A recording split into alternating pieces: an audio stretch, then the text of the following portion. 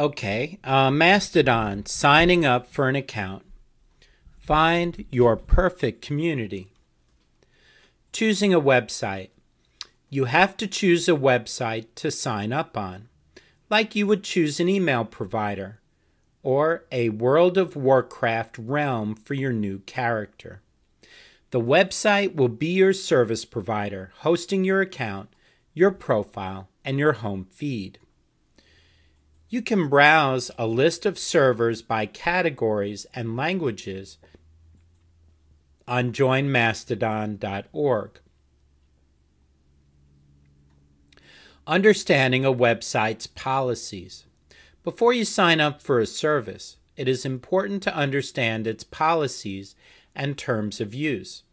A Mastodon website will usually have its policies listed on the /about/more page, which can be found by clicking Learn More on the landing page while not logged in to that website.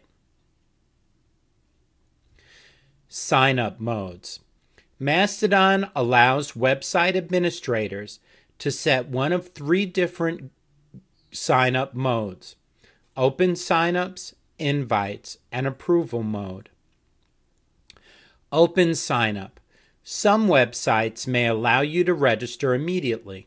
Simply fill out the registration with your username, email address, and password, and you can start using your account. Server invites. Some websites disable the registration form and instead require invite links to be generated and shared in order to allow people to register. Approval-based registration. Some websites allow you to fill out a registration form, but with an additional form entry for mentioning why you want to join that website. Once you submit the form, your account must be approved by a moderator before you can start using it. Your username and your domain. Mastodon usernames actually consist of 2 parts: the local username, e.g. Alice, and the domain of the website, e.g. example.com.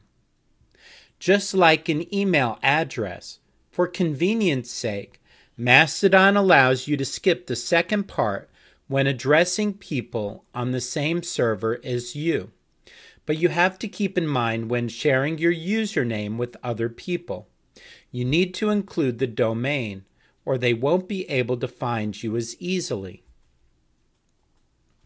So some examples. I'm at Alice on Mastodon. That's wrong. And then the at Alice at example.com on Mastodon is correct. Or https://example.com/at Alice on Mastodon. That's probably the web address. That's correct. So these are 2 correct ways to do it. The search form in Mastodon will find people either with the above address form or the link to the person's profile, so you can share that instead if you prefer. The same username can be registered on different servers. There is no way to claim all of them ahead of time. Just like with email, you should not expect Alice at outlook.com to be the same person as Alice at gmail.com or Alice at yahoo.com.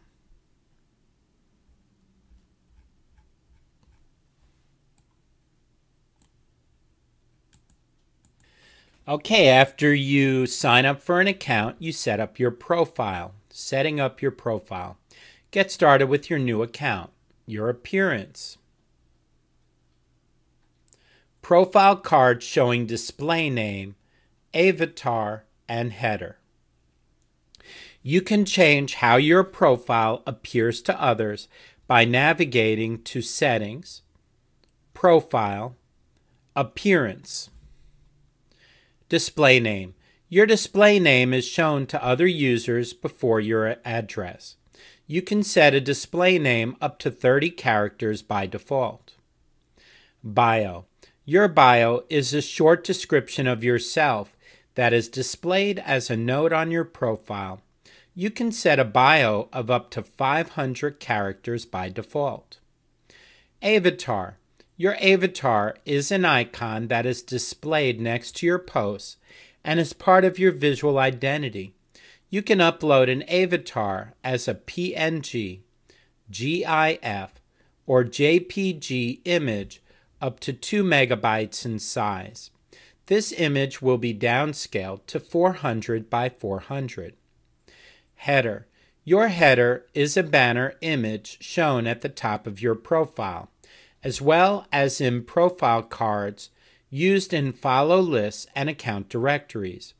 You can upload a header as a PNG, GIF, or JPG image up to 2 megabytes in size. This image will be downscaled to 1500 by 500. Profile flags. You can set certain flags on your profile to let others know how you use Mastodon.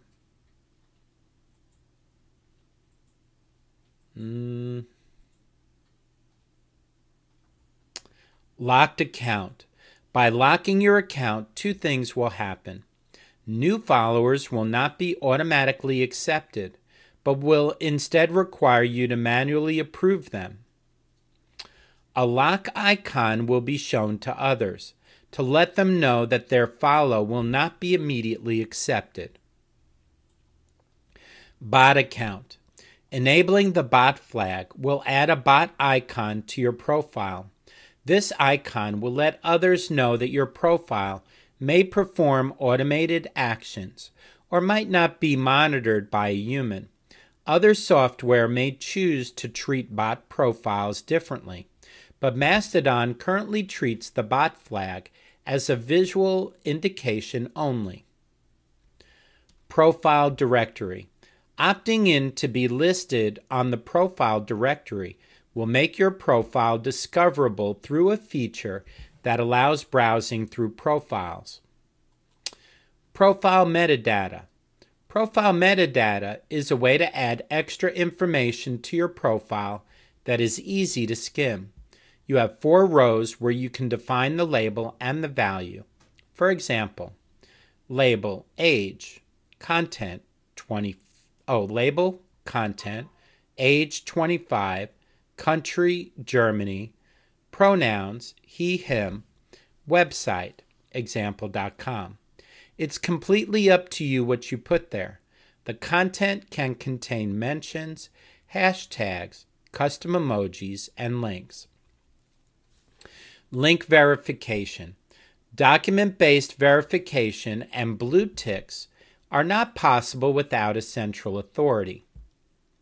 However, Mastodon can cross-reference the links you put on your profile to prove that you are the real owner of those links. In case one of those links is your personal homepage that is known and trusted, it can serve as the next best thing to identity verification. If you put a link in your profile metadata, Mastodon checks if the linked page links back to your Mastodon profile. If so, you get a verification check mark next to that link, since you are confirmed as the owner.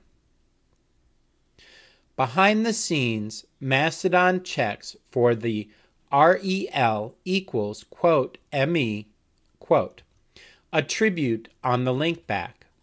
Likewise, Mastodon puts REL equals quote ME quote on the links within profile metadata.